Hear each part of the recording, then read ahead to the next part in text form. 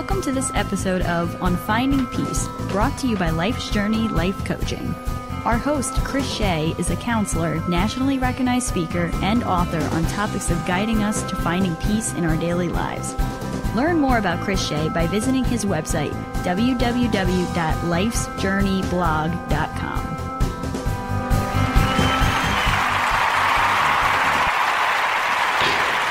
Well, welcome everyone to another episode of On Finding Peace. I'm your host, Chris Shea, and this is the podcast where we talk about practical tips that we all can do on a daily basis, which can lead us to finding our inner peace. I know that inner peace is possible. I've been without it. I've found ways to get it. And on this podcast, we talk about ways that we can find it and keep it on a daily basis. I'd like to welcome everyone to another episode. And this is the podcast where we talk about practical tips that we can do on a daily basis that lead us to our inner peace. And I'm pleased to be joined today with our guest, Jesse Elder, and he does a lot of things in his life, and we'll have him explain a lot of that. But one of the reasons we have Jesse with us is to talk about how he approaches making the world a better place and what are some of the tips that he can have for all of us. So thanks for joining us. Chris, it's my pleasure, man. Really looking forward to this. And I was looking at your stuff too before we came on here, and I just the two words that you've used in your own practice, life's journey. Man, there's so much depth there, and we live in a culture which is rushing to get to the finish line. But imagine if you were to sell a book saying life's finish line, everybody would think that it was about dying, or death. So I think it's life's journey, man. I think that there's a deep wisdom there. And I appreciate that. And I totally agree. I mean, I don't think our journey necessarily ends, but yes, people would think if we were at the end, that was it. Right. And, I've been tempted to put a blog post like that, but I don't want all the condolences or lack of condolences and I feel even worse. So either way. That's so funny. But yep. Yeah, I mean, to me, it is a journey, about man. The journey. Yep, absolutely. And what's interesting, I've been very fortunate to have lots of different mentors and coaches and martial arts instructors and everything. And one thing that always seemed to be a theme is that enjoying the journey doesn't mean settling. And it doesn't mean that you're just going to, be content with what you've got now because you don't really have what you want. So just chill out, enjoy the journey. All of my mentors lived and live fantastic lives. Like they're not in a hurry to get somewhere because here is so amazing. And that really rubbed off on me, and I thought, man, if I can just enjoy fully where I'm at, not in a, I have to suffer with this right now, but literally like, no, man, I can have whatever I want right now through my focus, through my intention, through perception, and literally bring into my reality the things and the experiences and the people that I want to have. And if I can be that for other people, well, that can all happen right now. And that's been my focus for the last few decades. And so far it seems to be working out. And I love that philosophy, because for me, it is all about the right now, in the moment, what's happening. And if we can, really center ourselves and appreciate the moment, yeah, change our lives and our journey so dramatically. Oh, dude, you're speaking the gospel now, man.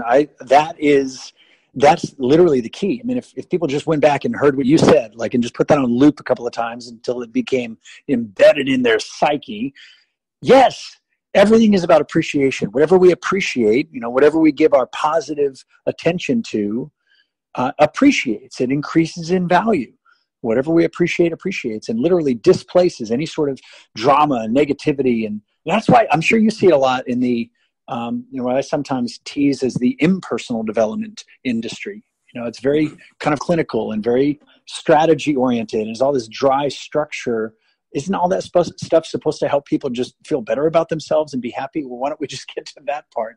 Instead, we got to, lay on a couch and talk about, horrible things for hours and hours and hours and hours and hours and hours on end, which only makes you feel better when you stop. So why not just stop in the first place? Oh, and I totally agree. And, for me, it's looking at what are the positives. We don't want to ignore the negatives in our lives, but why don't we start focusing more on the positives in our lives and, operate in that way. And to me, that's a world of difference, so that we're not just dwelling on what's negative and what's wrong and what am I fixing? Well, what's good? Yes. And exactly right, because there is equivalent positive and negative aspects to everything. I mean, even on the smallest level of scale, every subatomic particle has a positive and a negative charge. And so every situation is positive and negative. Every person has positive and negative qualities.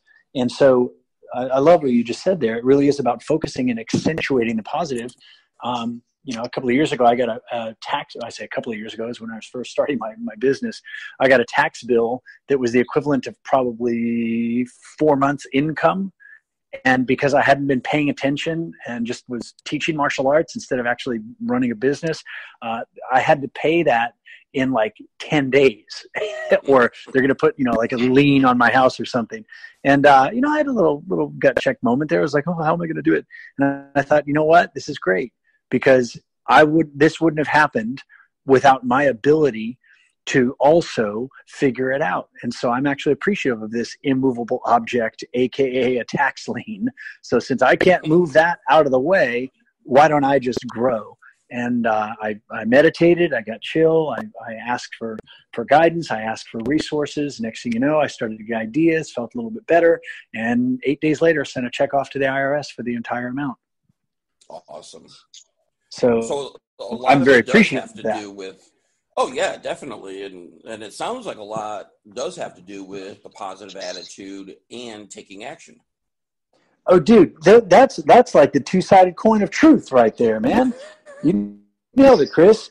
Positive attitude and taking action. How many people take action with a negative attitude? Most of them.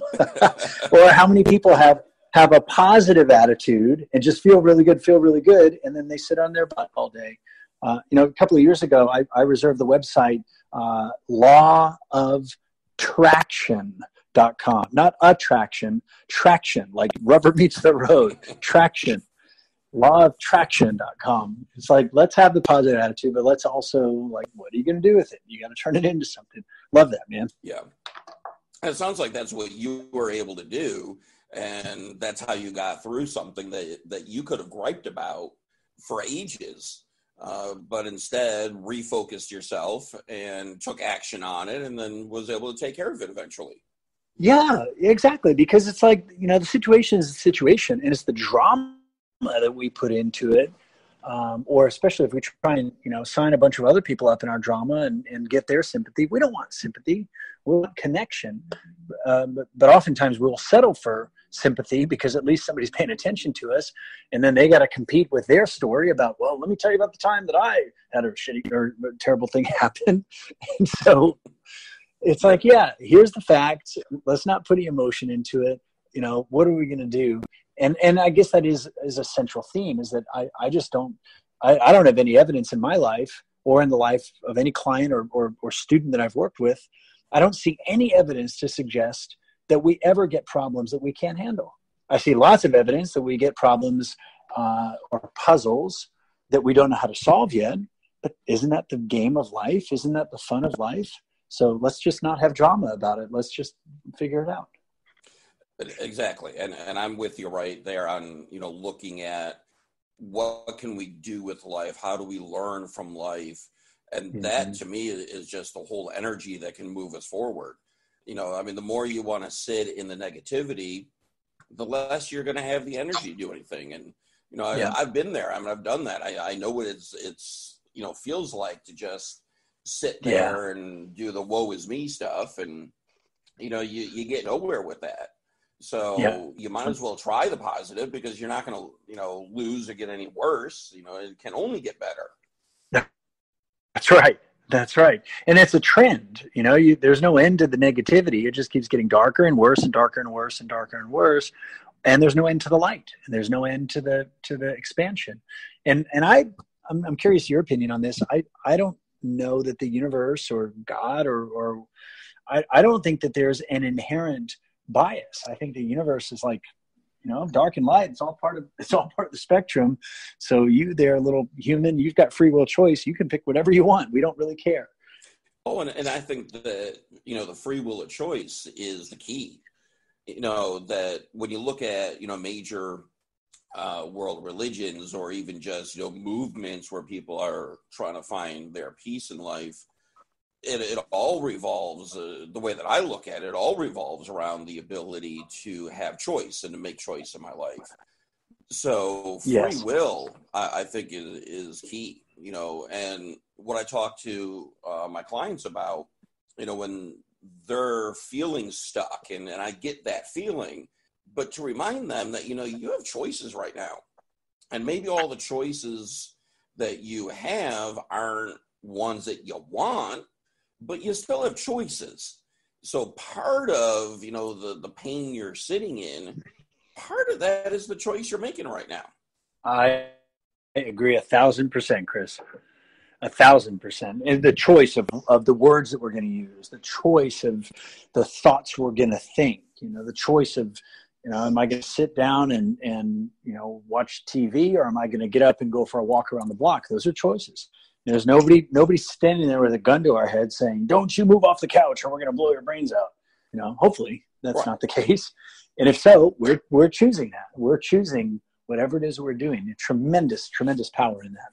Well, and even in that example, and I get the, we use examples like that all the time, but, when people say to me, yeah, but the choices aren't good ones, but you still have choice. You're not trapped, so like when you say, well, if somebody's got a gun to your head and says, don't move or I'll shoot you, you still do have a choice. You have a choice. One of them isn't the best, and has a lot of risk involved, but don't take away the fact you still have a choice in life. So yeah, they can say, well, realistically, I'm trapped. Well, yes, no.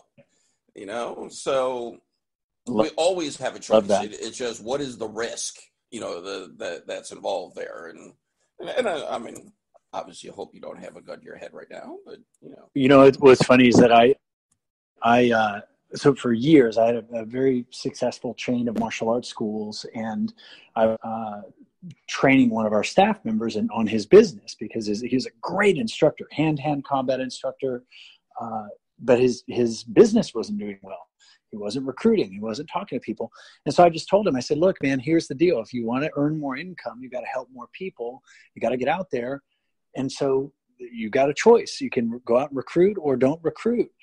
And I used that metaphor with him. And I said, look, I mean, if somebody was standing there with a gun to your head saying, hey, you have to go out and schedule some community demonstrations, what would you do? And this guy looked at me deadpan. He said, well, Mr. Elder, I would just disarm him. I would take the gun away.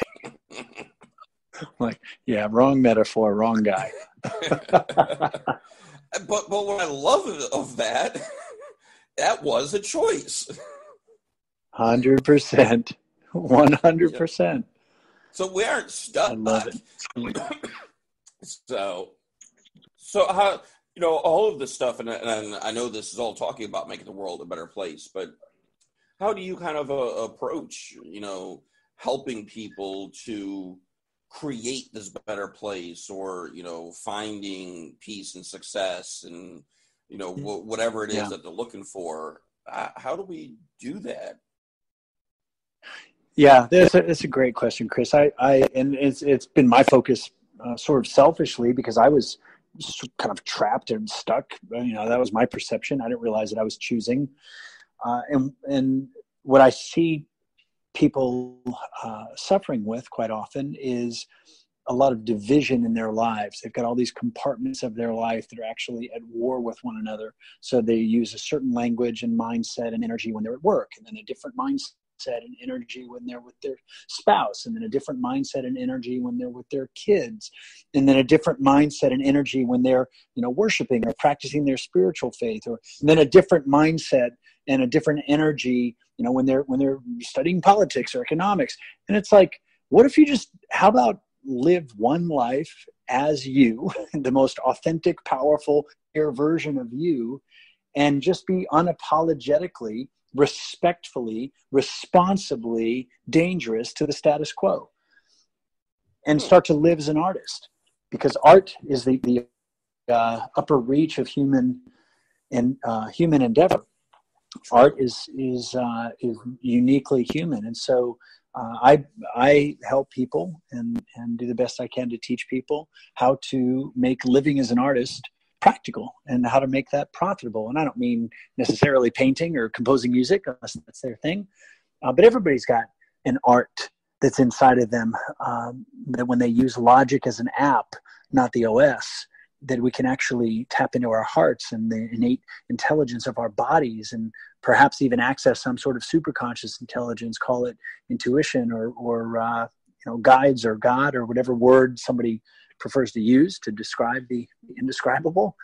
When we tap into that art and that artist, and we stop starving our artist and we allow our artist to continue to come out and play, I just have so much evidence in my life, and I see this in clients and people all around the world, is that when somebody begins to live as an artist without apology, and when they do allow themselves to be respectfully and responsibly dangerous to the status quo, not in a predatory or antagonistic way, but more in a nonconformist, that's not right for me, this is what's right for me, and people start doing that, it has a tremendous liberating effect, not only on them, but I've seen communities and organizations and businesses and families and schools changed with one person who decides to own their artist and stop hiding who they actually are, and stop trying to prove to everybody their worth and value. Nothing to hide, nothing to prove. It's so far seemed to be a productive paradigm. And, I think when you look at that lends itself to a definition that I've used for, what do I mean by inner peace? And that being when we are in sync with what we are doing with our thoughts and values and morals for ourselves. Beautiful. I agree 1,000%. I mean, I guess that means I agree 10 times, but you know what I mean? I got you. Yeah. So when you're, looking at finding that, like being that artist, one of the conversations I've had often, and actually just recently, was our society's view of certain professions as better than others, so the highly successful, meaning wealthy CEO, is going to be valued and looked at by society more so than the painter you talked about, or the local plumber, carpenter, or whatever. But in my mind, when you look at following your passion and success, they are equal. If your passion was to be a successful CEO and another's passion is to be the best plumber that exists, and you both are doing it, then you both are successful at it. I guess my question is, when we're looking, at trying to make the world this better place, how do we get countercultural when the culture is so dead set on saying, yeah, you both might be successful, but that CEO still is a little bit above you just because you're an artist, plumber, et cetera? Yep. Great. And I think this is actually part of the responsibly dangerous dialogue, because the reason why the CEO or the entrepreneur, the venture capitalist, basically it all comes down to money, and society is still in the sort of the last stages of this collective dream that we've been in that says money makes you more valuable, which is total BS. Money is a simple tool that has nothing to do with the intrinsic value of a human being. And so I think it comes down to, in my opinion, comes down to someone separating their current money situation from their self-worth or their value as a human being. Your value as a human being is in your frequency. It's in your feeling of your own emotions and the clean expressing of your own emotions, and trusting yourself to be somehow God in an expanded way. I mean, has nothing to do with money.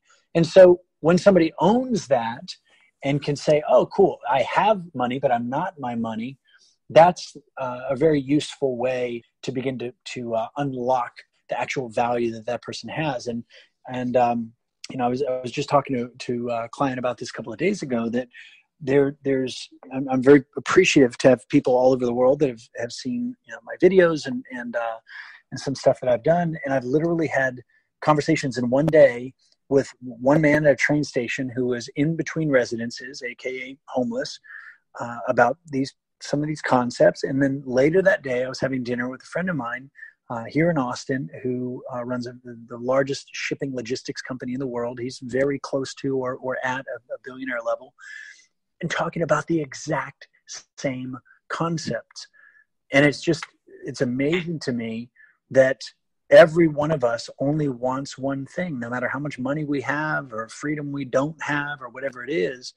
Every one of us only wants one thing, and we just want to feel better. No matter where we're at, we want to feel better. Right. We want to feel like we have more, or we want to feel like we've got simplicity. We want to be more loved, or we want to have more privacy. I mean, we always want more. We just don't stand still. So this separation of value and unhooking from the money game actually allows people to win the money game a lot faster. Money flows very quickly for someone who doesn't need it, but who appreciates the choices that it can create. And that's I routinely see clients double and triple and sometimes quintuple their income in very short periods of time, and sometimes less than 3 or 4 weeks, once they understand that money is just a resource, not an energy. Money doesn't have any energy by itself. Take a dollar bill out of your pocket. Anybody listening to this can do this experiment. Take a dollar bill or a euro or Deutschmark or renminbi or a penny. It doesn't matter. Take a piece of currency out of your pocket, put it on the table, and sit there and look at it and wait for it to move. Right. It won't move because it has no energy. Human beings have energy around money, and that's worth looking at, because if we've got fear or greed, that's actually a repulsive frequency. But if we're neutral on money and we focus on where money comes from, which is actually people, and we focus on serving people in a way that they need to be served, not the way we think they need to be served. It's like the joke for marketing and sales. People say, when are people going to buy my stuff? Well, man, the second you sell what they want, and if they're not buying, it means you're selling the wrong thing. Exactly. And one of the things that really made me do this, double think, and it was like, ooh, wow, this actually makes sense. I was listening to a TED talk, and I really wish I could remember who the speaker was, but when they made, the claim that what separates us as humans and as a group of animals from other groups of animals, and it wasn't our ability to group into governments or group into societies and all that, because they made the case a lot of different animals do things like that, but that it was our ability of imagination that differentiates us. Yeah, and absolutely. The example that he was using was things like country borders. When you think about it, a country border is really just our imagination of this line that separates one group of people from another, but we kind of made that up. And what really got me thinking was when he brought up the money issue, because his take was money and the value of anything that we have, gold, silver, whatever it may be, that's all imaginary. That's all really just based on what we imagine something to be worth based on what we feel. And agreed. When you really, it's all a game. Yeah, I mean, and it's a made up game. It's based, I guess, off of well, I want something and you have it, and there's not a lot of it, so it's more valuable to you, and but in reality, there's no, like law. There's no universal code, if you will, that dictates money. We made that up. We used our imagination. So we're basing a society in the way we view people and what they do based on an imaginary object. Yes. And it's not even that old. I mean, it only goes back about like 4,000 years to the Babylonians. Yeah. And even that was invented as a top-down system. It was invented by the banks and the government to get everybody enrolled in this command and control sort of system, which is not too good for the human spirit, as it turns out. No, not at all. And so, yeah, that's what makes me, thinking when we talk about making this world a better place. And I'm not necessarily saying we're going to ditch all money, but, I think we have to keep that perspective that if we're going to base somebody's value or worth on something that we as humans created versus what we as humans actually have the innate capability of doing, that's really messed up. Yeah. I agree, man. And I love that statement that I think we won't get rid of money, but I think money will develop all sorts of alternatives. And I'm sure some people listening to this will think, yeah, he's talking about Bitcoin or cryptocurrency. Well, really, that's just digital money. Right. And so the concept is exactly the same. Exactly. It's just digital instead of, physical. So I'm not a fan of that. It's a cool tool. And there are definitely people that are saying, oh, I made so much money. Well, you didn't make any money until you can take it out and buy something with it. You haven't made anything.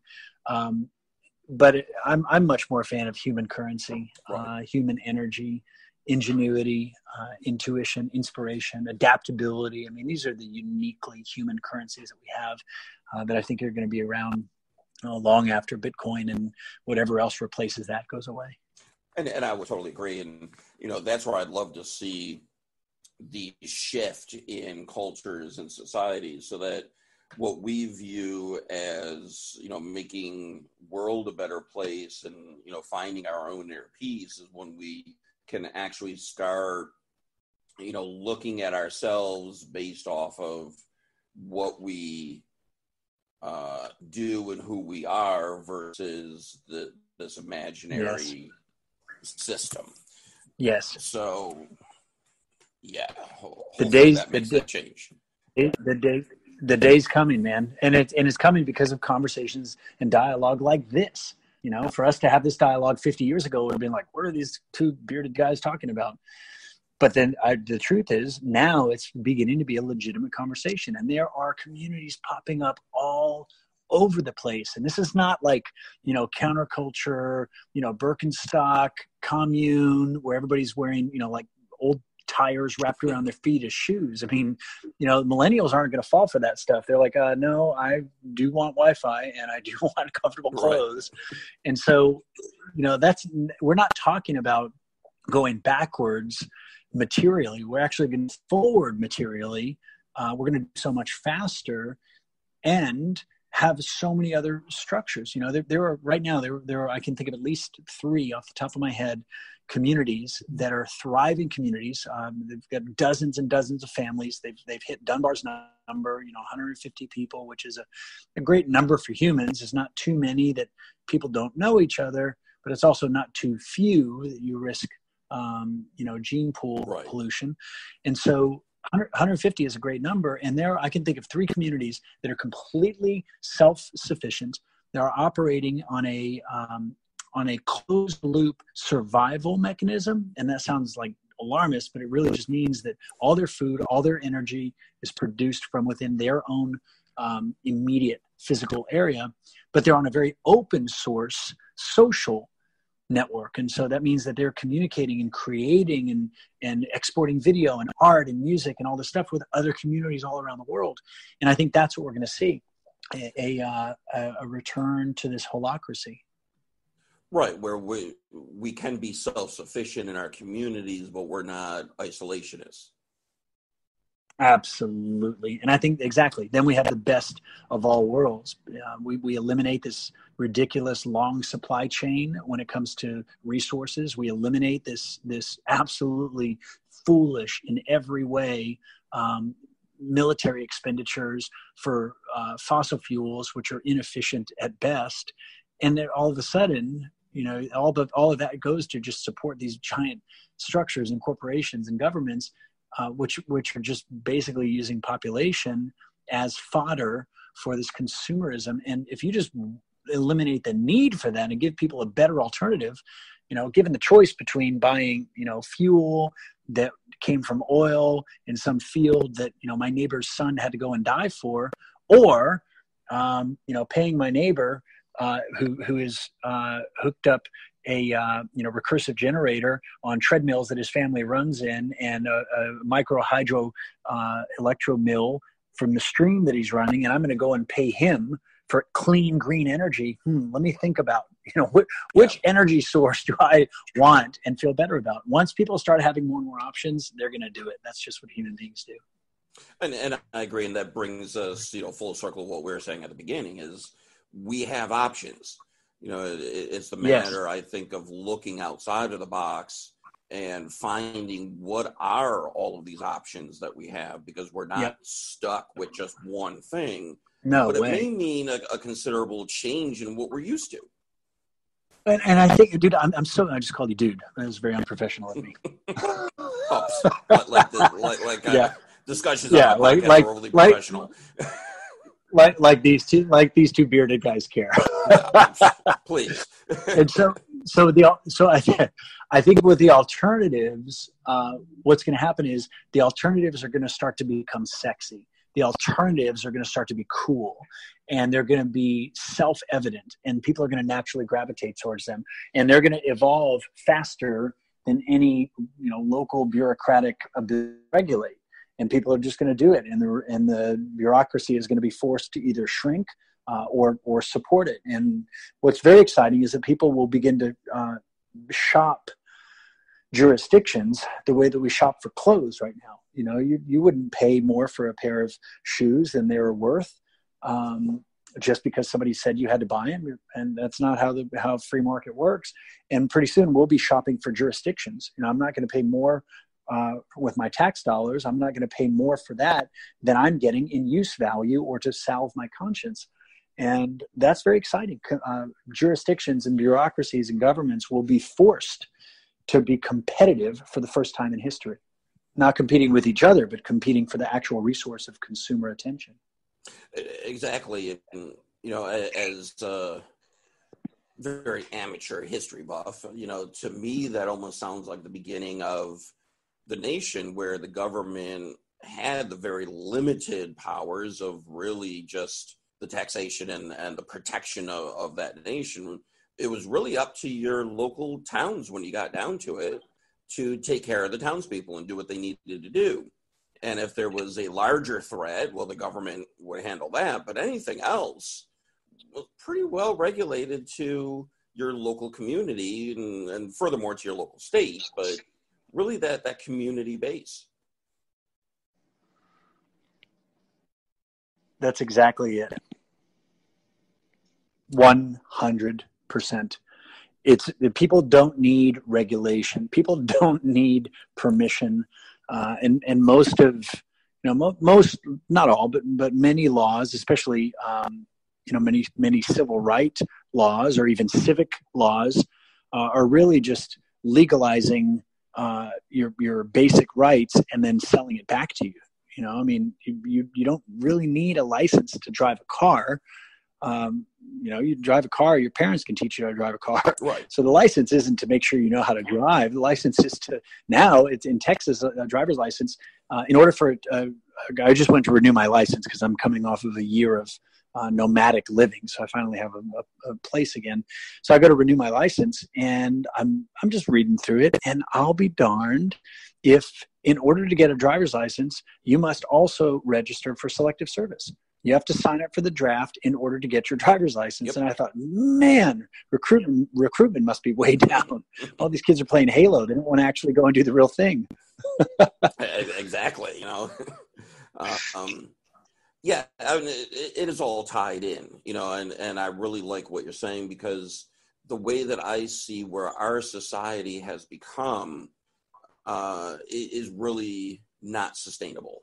And I think especially when we look at things such as stressors and anxieties and, why do we have this uptick in a lot of your mental health issues and your addictions and all of that. But I think part of that is shows that this is an unsustainable society, and this is the beginnings of that society crumbling, because you see the effects on the people in that society.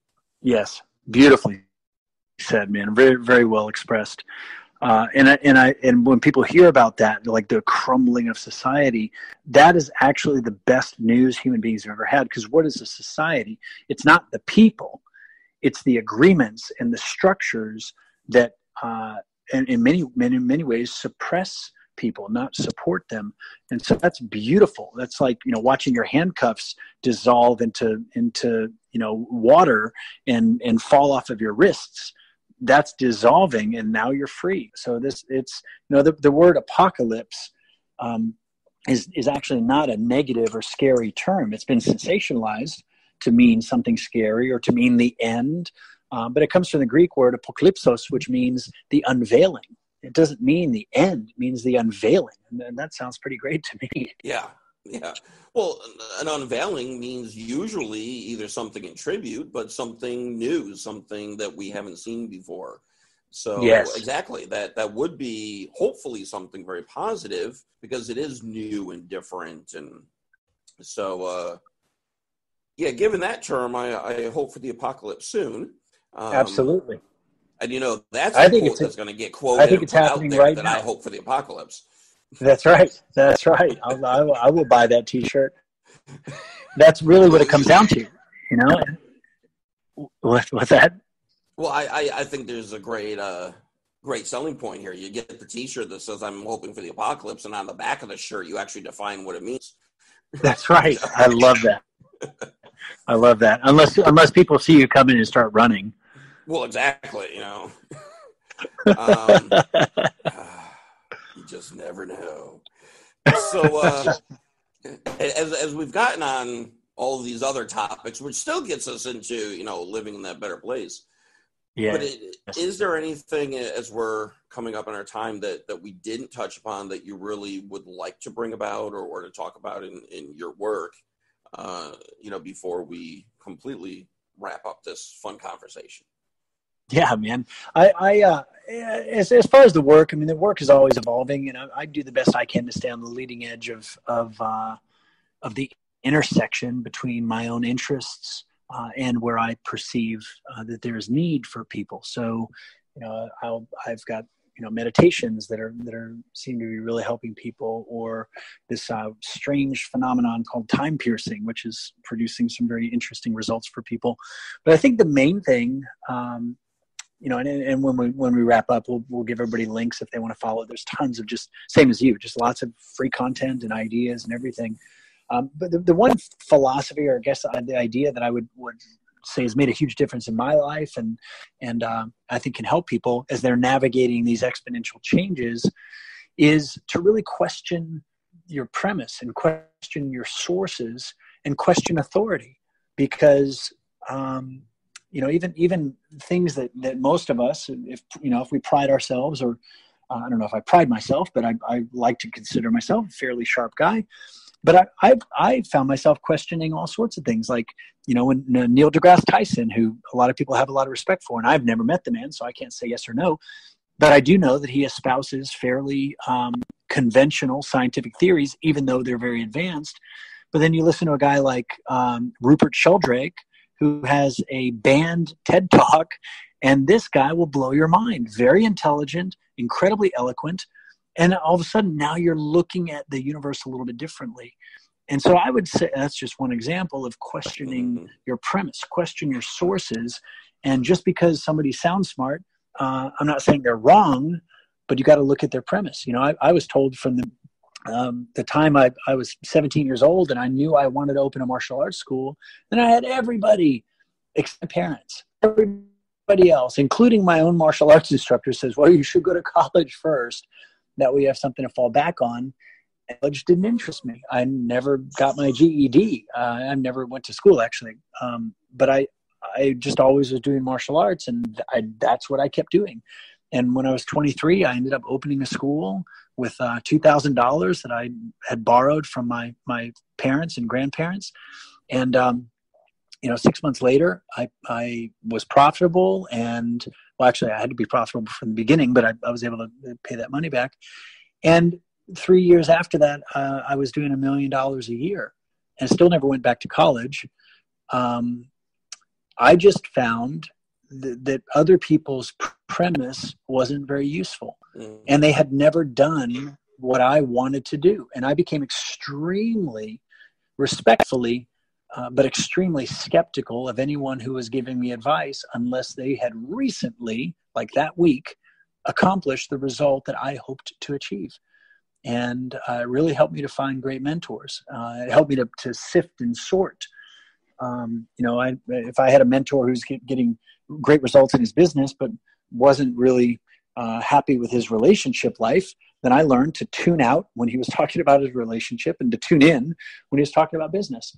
And so I think if I'll just leave the audience with one thing is that, really just question your premise and question why do you know the things that you know, and begin to ask your own questions and think deeply about the things that you're absorbing, and experiment. Be more of an artist. That's awesome because, I think it's very important in what you're saying. We don't want to just become, these followers and doing what we're doing with the explanation, well, that's just what you do, or that's how we've always done it. But as you say, to question it. And I think that that's very important. And asking yourself that why question, as you're saying, well, why am I doing this? What's the purpose and all that. So I definitely agree with that. And really think that for my focus, which is, on helping people to find the inner peace, that if we take the advice you were just offering, is going to lead you to more inner peace because you're now incorporating what you believe. You're not just following. You're not just doing it and then getting frustrated. You've incorporated, you've accepted it because you've answered your own questions. Love it, man. Beautiful. Yeah. And then somebody becomes self-authorized and then you stop asking for permission to be happy. Exactly. Especially from, society or governments that aren't gonna, that's not their job, but we seek it from them anyways. Unless they can figure out a way to tax happiness, they'll be all over that. Oh, don't give them ideas. They'll find a way. But good luck. Well, that's that's awesome stuff, and I encourage the listeners to really take in what we've been saying and all the examples we've been talking about, and the way that society is. All of this is what can lead us either toward or away from making the world a better place, finding our peace. If people want to find out more about you, where's the best thing that they can do to learn more of you? Chris, the best place is they just go to my website, jesseelder.com. Also, Facebook is a great place. There's a lot of content there, a lot of videos, facebook.com/Jesse Elder Live. I also have an author page that's up. They just do a quick search on Facebook and it's there. If anybody's on Instagram, it's Jesse Elder Live.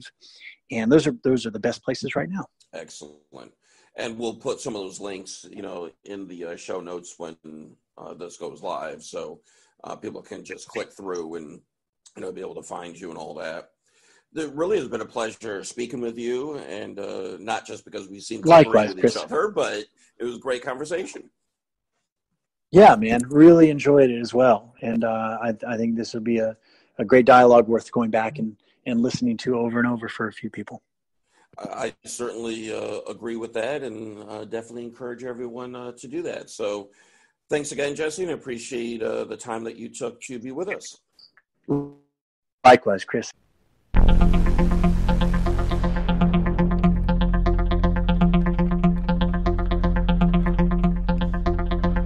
Thank you for listening to this podcast episode, and I hope that the message in this episode has inspired you and given you some of the tools that you need to find peace in your life. If you have found those tools and you found this to be inspiring, and you know of others who also need these tools, please share this podcast with them. Let them know of the opportunities out there that they too can find their inner peace. Thank you very much for the sharing. Thank you for listening, and have a very mindful day. Thank you for listening to this episode with Chris Shea. Learn more about Chris Shea by visiting his website, www.lifesjourneyblog.com.